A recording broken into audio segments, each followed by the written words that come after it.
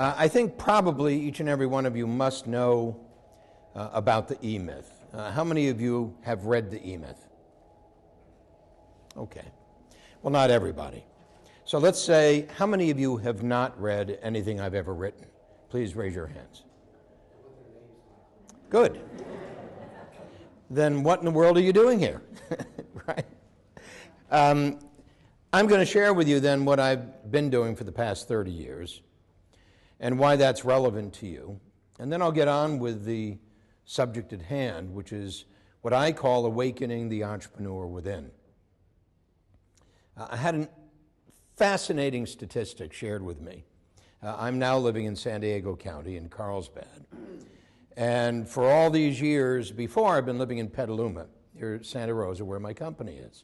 My company, E-Myth Worldwide. I founded my company in 1977, and I had a dream. And the dream was to transform small business worldwide. What I meant by that is that most small businesses suck. Most small businesses don't work. And in fact, not knowing anything about anybody in this room, most of yours don't either. Most small businesses don't work. The people who own them do, and they're doing the wrong work. They're what I've come to say, doing it, busy, busy, busy, busy, knocking their brains out, 12 hours a day, 7 days a week, to the point where they stop doing 12 hours a day, 7 days a week, and simply give up. Doesn't mean they quit. They can stay in business for a long, long, long time, but they finally lose that edge that they started with at the very outset. Now, I know none of what I'm saying here is true of anybody in the room. So please understand, I'm speaking about everybody else out there. But the statistic that was stunning to me is that in 2006, a very, very good year for real estate in San Diego County, there were a bit over 28,000 transactions in San Diego County. Now, I'm sure everybody here knows this. And there are about 26,500 realtors. So do the math. That means 1.1 transaction per person in the business.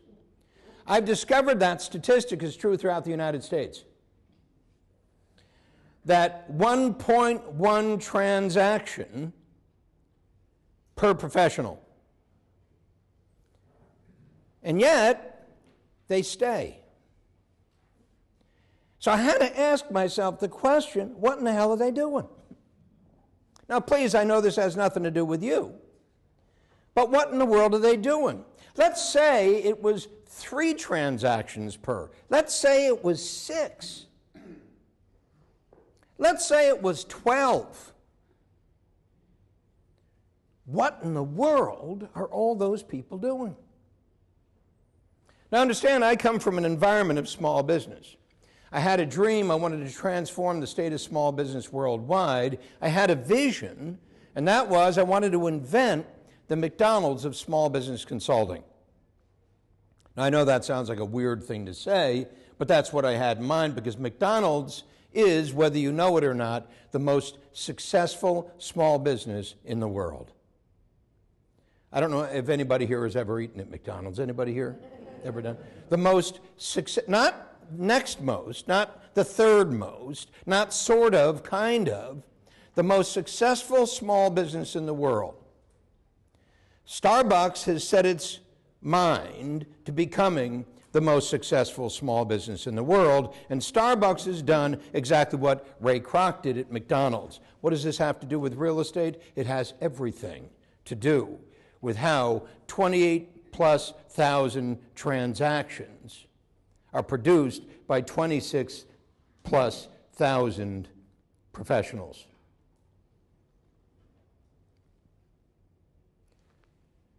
And so Ray Kroc created the most successful small business in the world. Now, McDonald's, even though it's sort of languishing in the United States, opened up 600 new stores in China last year.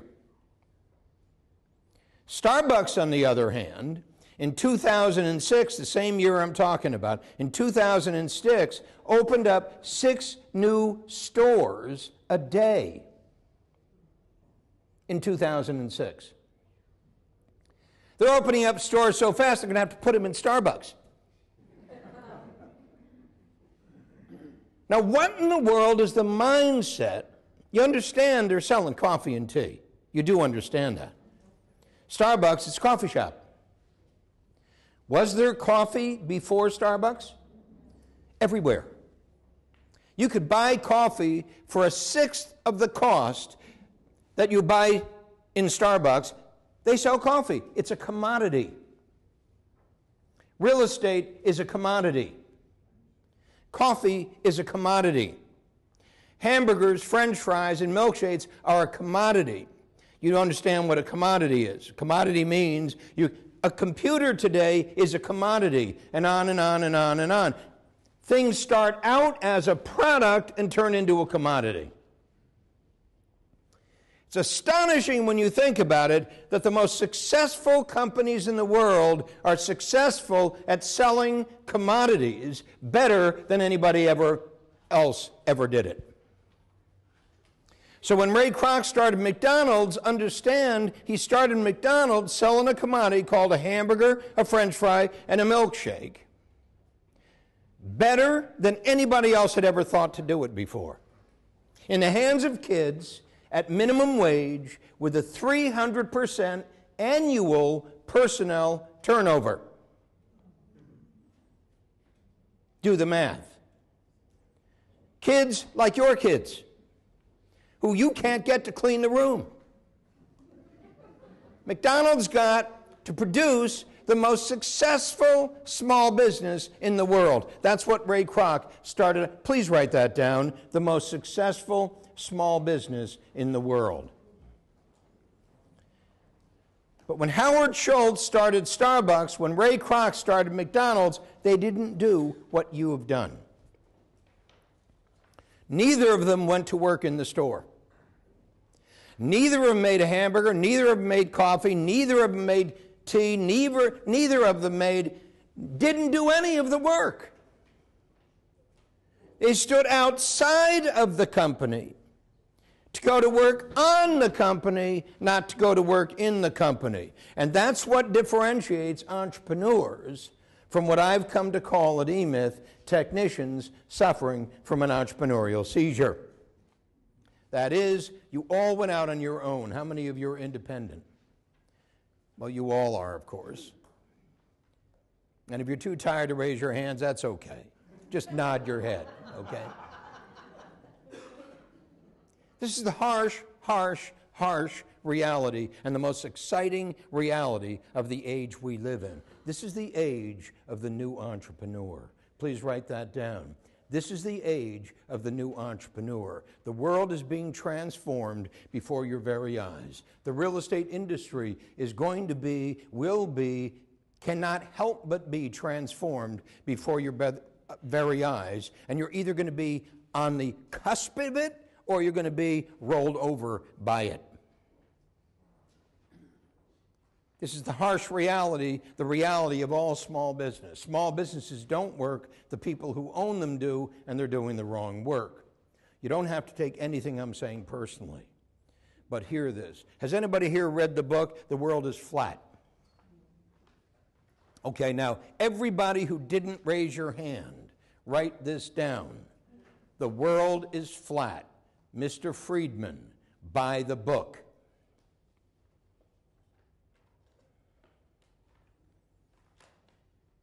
eMyth Revisited. How many have not read the eMyth Revisited? Write this down. Buy the book. The eMyth, E-M-Y-T-H, Revisited. Buy the book. Why? Because today is the first day of the rest of your life. Today is the first day of the rest of your life.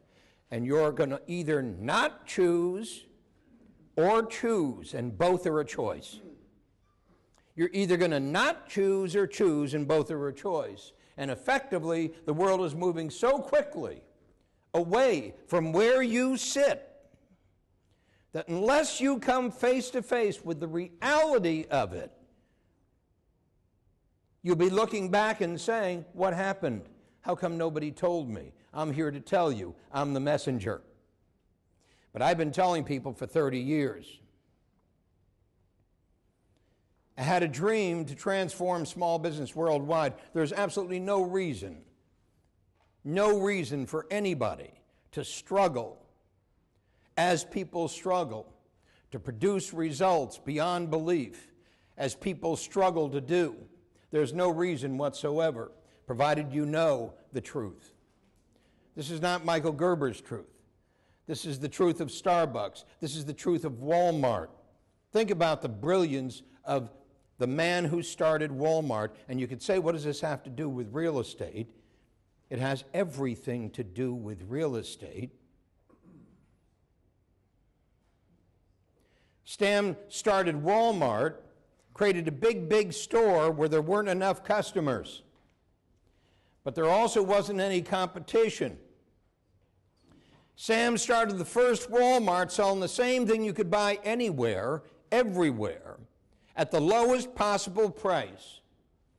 And then he began to replicate that model around the world to the point where today Walmart is the largest business in the world. Please write that down. Walmart is the largest company in the world. Not the largest retail company in the world, the largest company in the world, selling commodities at low price better than anybody in the business does. Why? Because it was founded by an entrepreneur, not by a technician suffering from an entrepreneurial seizure. I'll describe what I mean by that in a moment. The future of the world depends upon the new entrepreneur. The future of the world is being invented as we speak by the new entrepreneur. Every single human being on the face of this earth has an entrepreneur within them. The problem is they don't know that one in them, and so they don't flourish because of that one in them.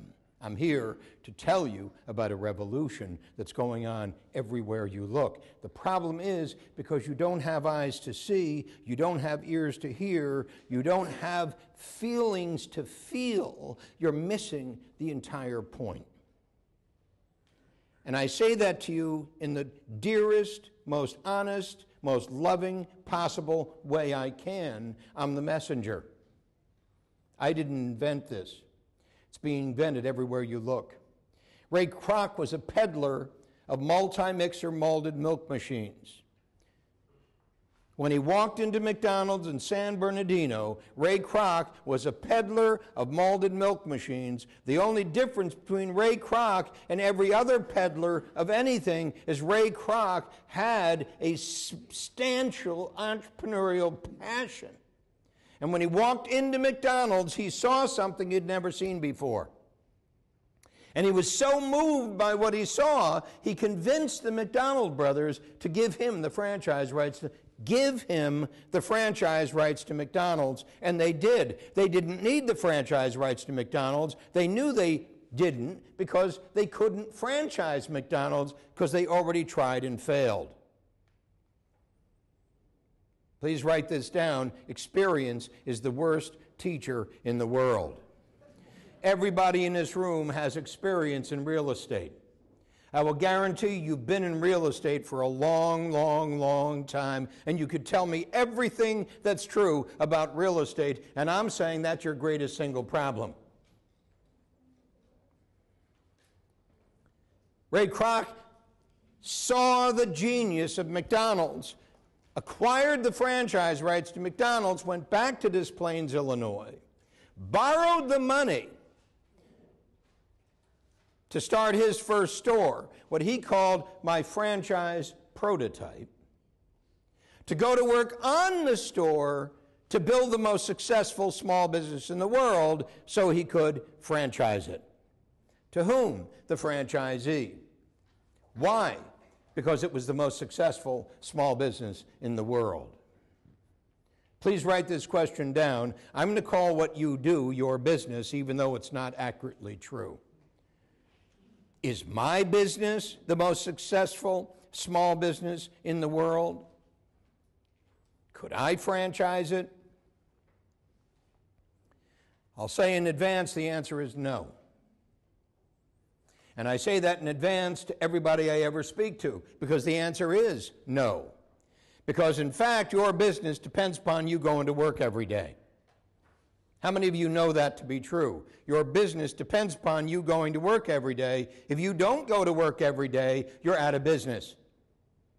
Which means you don't own a business, you got a job. And you're working for a lunatic. And all the coaching under the sun and all the training under the sun, all it's going to do is get you better at your job. Called doing it, busy, busy, busy, busy. I'm not here to do that for you. I'm here to completely change your mind. The problem is that's scary. Because you're already bought into the job. And I'm essentially saying that's scary because nobody wants to think the job is coming to an end. Hear me. 28,000 plus transactions, 26,000 plus people, 1.1 transactions a year. The job came to an end years ago. Nobody simply woke up. They thought if they got better, smarter, different, etc. and so forth, they could do the job better, smarter, different. And they'll get a little trick here, and they'll get a little trick there, and they'll learn how to do listings, and they'll learn how to do closings, and they'll learn how to do this, and they'll learn how to do that. And so they keep on doing it, and the numbers don't change. Oh, they change for someone. Somebody told me that 80-20 rule isn't true. It's called the 95-5 rule. 95% of the results are being produced by 5% of the people. Where is everybody else? And I'm suggesting exactly where you need to be, because that's what you created. So here we are. So now what? Well, now what is what I call the dreaming room.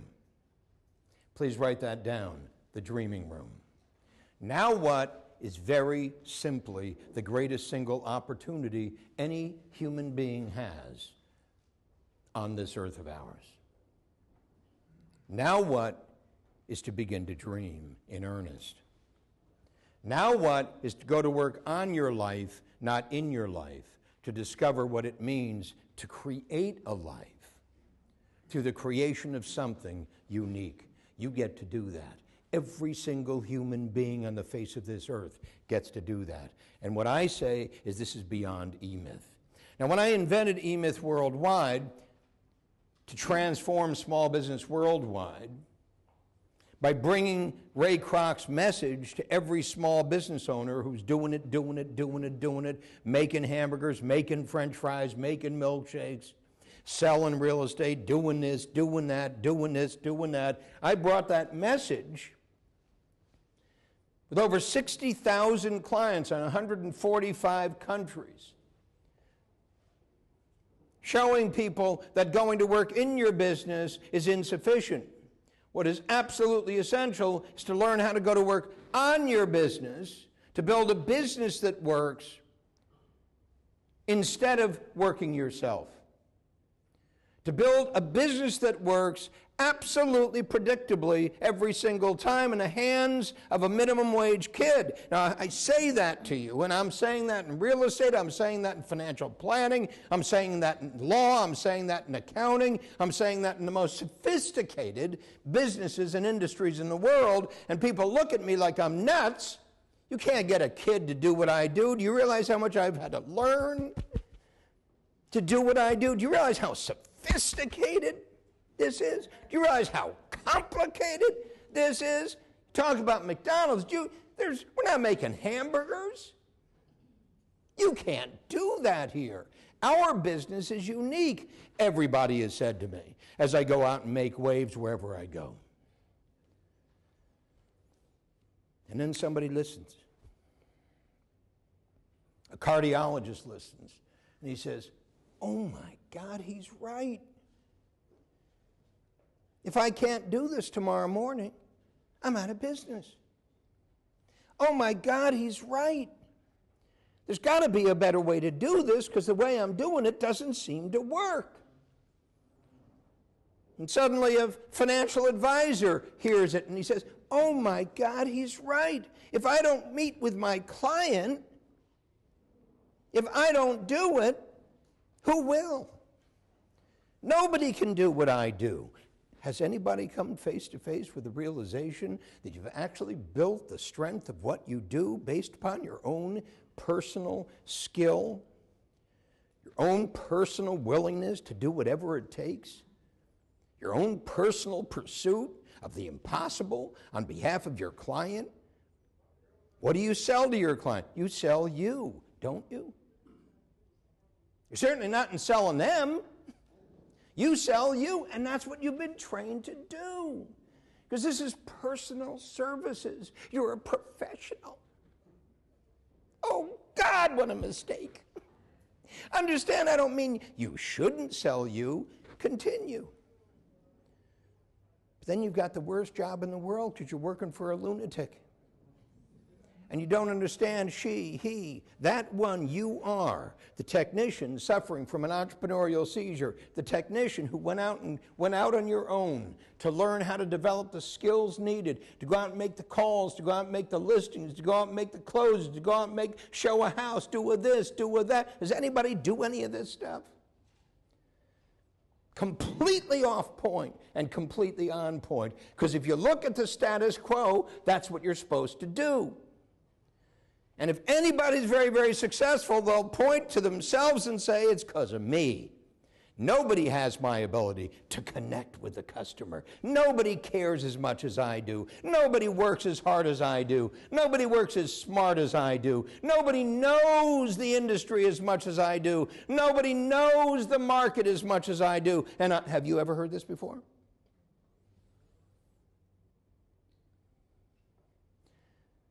So then what? You're asking the wrong question and coming up with the wrong answer. And I swear to God, it's as easy to do as everybody here knows it to be true. If I were standing in front of 26,000 plus real estate professionals in San Diego County, they'd listen to me and think I'm a lunatic. They'd listen to me and they'd think I'm a lunatic. They'd say, Michael, what do you know about real estate? Have you ever done what I do? Do you know the business like I do? Just like the cardiologist went, what do you know about cardiology? What do you know about accounting? What do you know about financial planning? What do you know about semiconductor industry? What do you know about this? What do you know about that? And I say nothing. What a blessing. Because the truth is, I know something that you need to know, and that is that every single business is absolutely the same. Everybody's got to market, everybody's got to manage, everybody's got to do money, everybody's got to do lead generation, lead conversion, client fulfillment, everybody's got to make a living, everybody's got to make it work. In fact, if I was saying this to a guy who works in a hamburger stand and he's making burgers and doesn't have time to talk, I'd say, so what's the difference between you and Ray Kroc? Ray Kroc started his company at age 52. He started at age 52. He ended up 30 years later a multi-billionaire. Mrs. Kroc is still spending his money. What did he know? He knows what you need to know. Please write it down. Go to work on it, not in it. Go to work on it, not in it. Go to work on it, not in it. To do what? To build a system that works. To build a system that works. Which becomes what I call, what you call, what you need to understand is the most important thing you can produce. It's called IP. Please write that down, IP. Do you know what IP is? It's intellectual property. Please write this question down. What's my intellectual property? I know what mine is. Mine is E-Myth.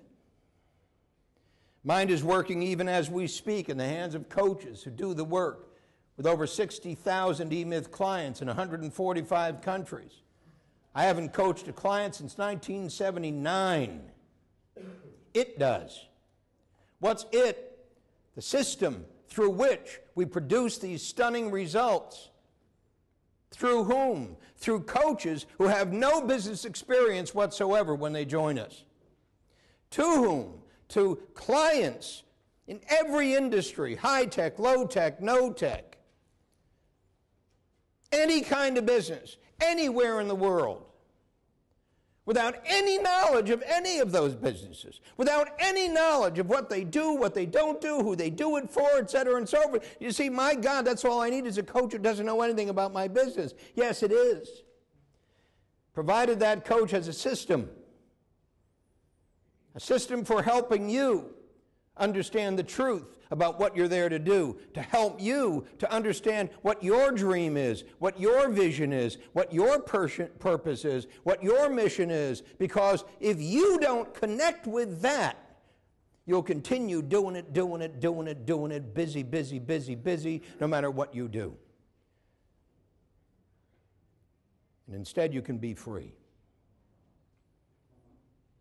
If you knew what Ray Kroc knew, if you know what Howard Schultz knows, if you know what Michael Dell knows at Dell Computer, please write it down, Dell Computer. Customized, standardized, customized, standardized, customized, standardized. The turnkey methodology through which he invented the largest computer company of its kind in the world, after IBM, after Apple. You can't do that. And then he did. Has anybody been to Starbucks?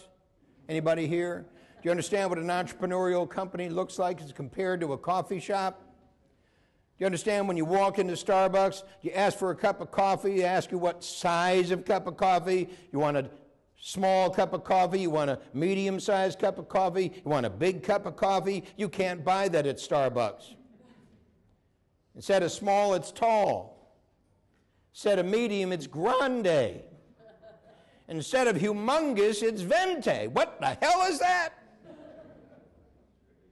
What do you call what you do? Please write that down. What do I call what I do? What do I call what we do? What are the words we use to brand my company?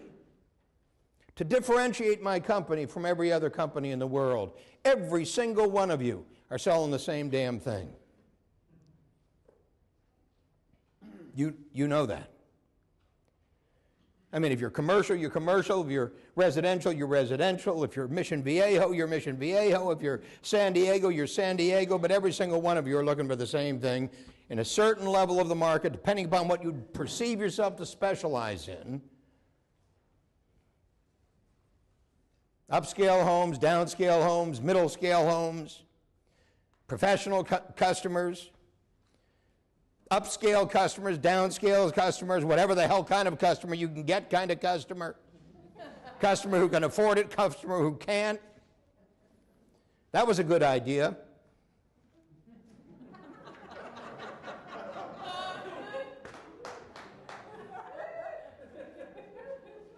Who thought of that one?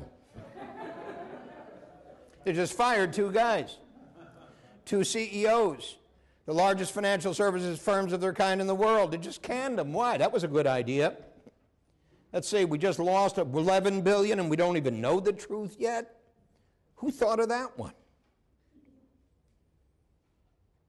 And here we are doing it, and then it hits the fan. Now what? Well, here's now what. Please write this down. Here is now what. It's the greatest single thing that could possibly happen to every single person in the room. Wake up. You either own your future or somebody else does. Please write that down. You either own your future or somebody else does. This is the first day of your life. You get to make a choice. You get to awaken the entrepreneur within, which is my 8th book coming out in February. It talks about the revolution. It talks about the age of the new entrepreneur. The new entrepreneur is different than the old entrepreneur. The new entrepreneur is focused on one word and one most important word, and it's called meaning. The big question the new entrepreneur is going to answer is, what is the meaning of your business? What is the meaning of your company? What's the point? You know, we get to a certain age, I imagine we're about the same age. I'm 71, you're 75. We're about the same age. You know, you're doing it, and what we pretty well figure out is the string is running out. I mean, you know that. I know that. You know, I can stand up here and big shot talk and so, but the string is running out. I mean, it's coming to an end. Well, that's true of everybody in the room. You don't have to be 75. Please stand up. Here we go. You don't have to be 75 here, ladies and gentlemen. You don't have to be 75. You can be 71. You can be 62. You can be 54. You can be 48. My dad died at 49. But it's coming to an end. It's called now. It's over. That's what it is. It's called COD. It's your crap out date.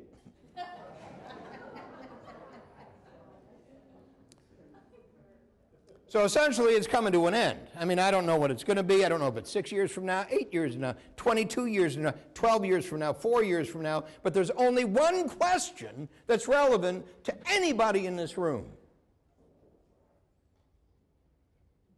When it happens, what will I have done with the time I was given on this earth?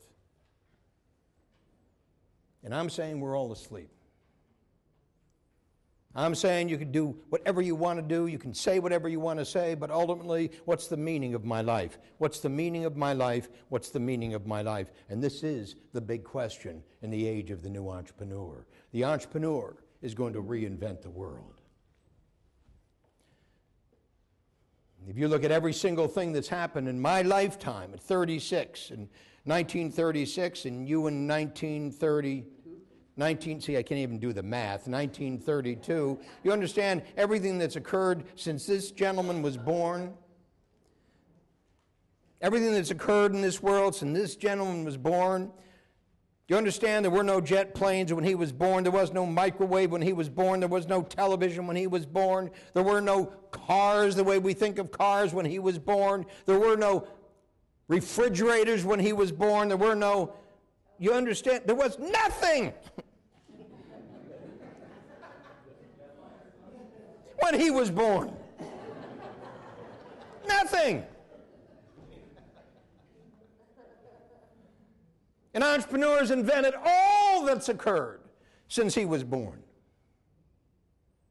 Entrepreneurs didn't invent World War II. Entrepreneurs didn't invent the Korean War. Entrepreneurs didn't invent the Vietnamese War. Entrepreneurs didn't invent, and on and on and on and on. Entrepreneurs didn't do that.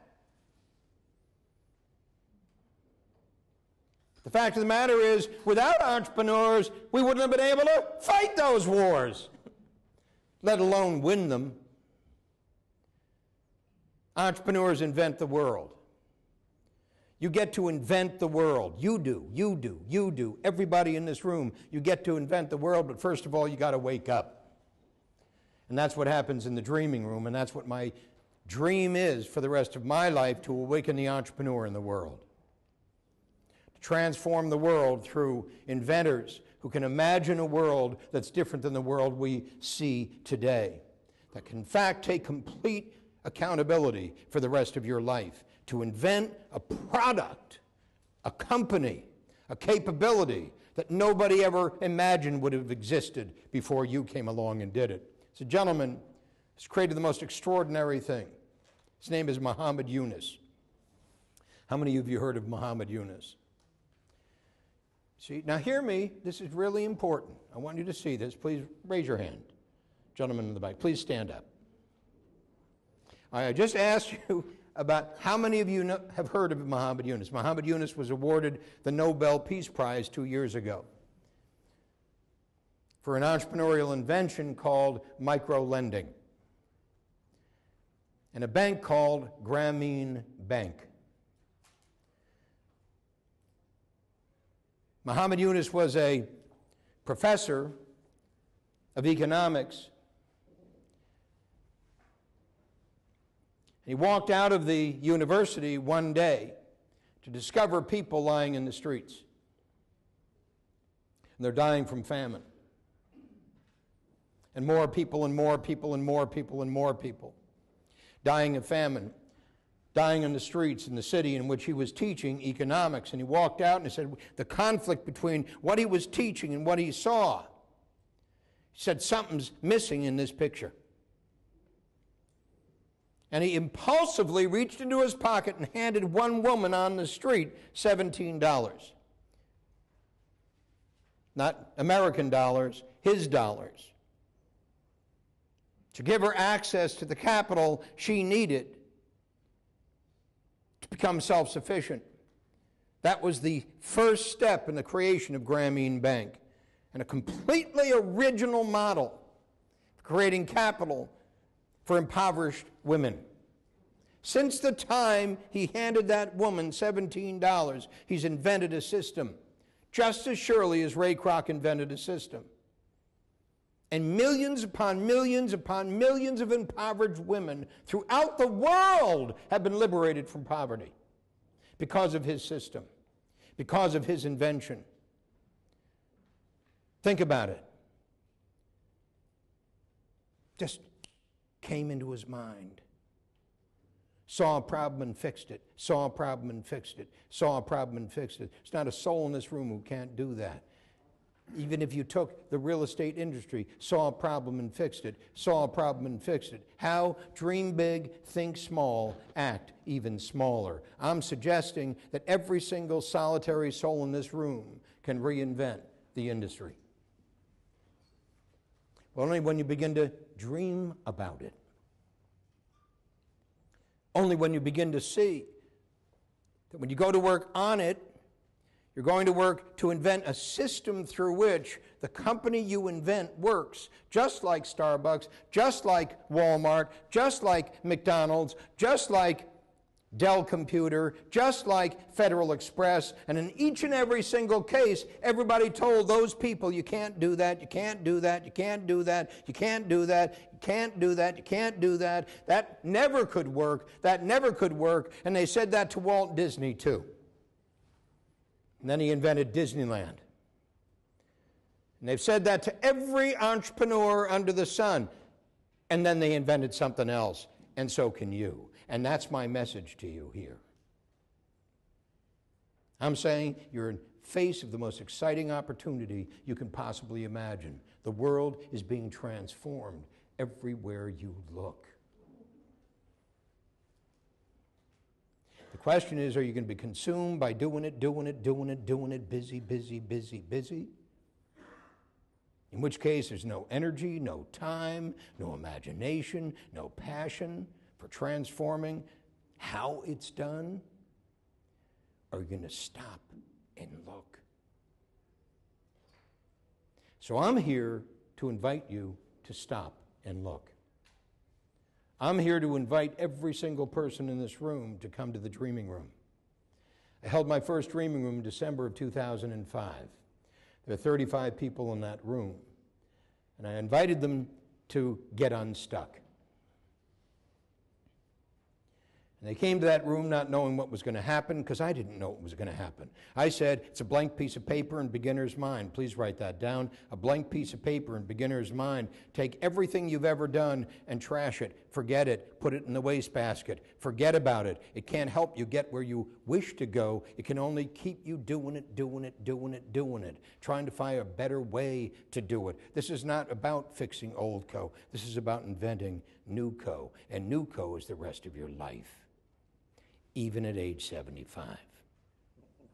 NewCo is the rest of your life. And in that first Dreaming Room, and I've done 27 since, I've been engaging people in this impossible question.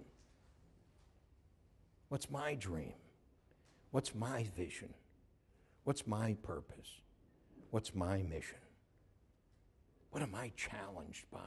What do I care about? What do I really, really, really want to do? And beginning that conversation with yourself to discover that there's a way to do everything on the face of this earth. And if there's a way to do everything on the face of this earth, there's a better way to do everything on the face of this earth. And if there's a better way to do everything on the face of this earth, there's a best way to do everything on the face of this earth. And the only one who knows what that is God. But that doesn't stop me for trying to figure it out. And that's where the energy comes for creating great companies. And great companies start small. So how many of you have a garage? Please raise your hands. I know it's a silly question. Raise your hands. How many have a garage? Okay, do you have a garage, sir? Good, raise your hand. Okay. Play the game, okay? I mean, you know, I'm 71 years old. Little respect. Okay. How many have a car in the garage? Right, get the car out. Apple was started in a garage. Microsoft was started in a garage. Dell Computer was started in a garage. Mrs. Fields Cookies was started in a garage. Anita Roddick's Body Shop was started in a garage. All great companies start very, very, very, very small without capital. How many don't have any capital? Please raise your hands. Great. You're perfectly primed. You got a garage, and you don't have a pot to piss in. Think about it. You got everything you need, plus the imagination necessary to pursue the question. And the question is, what do I want to invent? To which I can devote the rest of my life with meaning. And the extraordinary thing is, you don't know the answer to that question. And the only question I have for you, are you interested in discovering what it is? And if the answer to that question is yes, then all I want you to do is to leave your business card at the back of the room with Mark Ehrlich and his little basket. Mark, would you please come closer? There's Mark's little basket. Mark's little basket. We actually didn't bring that with us. That's how unimaginative we are. And all you need to do is put your business card in that little basket. And then we'll contact you to tell you when the next dreaming room is. But let me tell you right now, there's one coming up December 7th, 8th, and 9th, but it's in Vancouver. So you'd have to come to Vancouver. Canada! Yes. Vancouver, 2.5 days with me, just pissing you off and waking you up. What happens in the dreaming room? People wake up. What happens in the dreaming room? People get unstuck. What happens in the dreaming room, you begin to discover things you never knew existed before in you and in your imagination. The only question is, are you up for it? But that's a question you got to ask. So we'll get back to you. All you need to do is give us a business card. I want to say thank you for the time. Thank you for the attention. Thank you for inviting me, and I hope to see you all again. Bye-bye.